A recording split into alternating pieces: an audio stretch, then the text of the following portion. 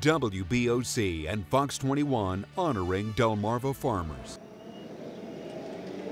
If you want to talk to Mr. Donald Hales of Salisbury, Maryland, you've got to catch up with him first. The only thing he said, if you can get him to slip over the house for a little chat. I'm a lot slower than I was.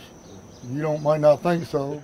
You find a man whose remarkable life has changed lives all over the country, and in fact, all over the world. We grew corn, soybeans, watermelons, tomatoes, and cantaloupes. And the family picked them, most of them at that time, and we would pack them and take them to the market. Everything has just changed all down the line. Donald helped bring about those changes.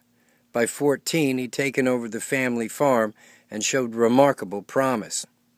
His keen mind and winning personality would take him across the country, helping develop things that are common today, like field treatment and the cultivation of seedless watermelon on the East Coast. I felt after traveling out there and watching what was going on that it was the future. Today, most retail watermelon are seedless, most beds are covered, and Hales Farms is an East Coast powerhouse with the next generation at the helm. Oh yeah, definitely. I got to report back to the boss.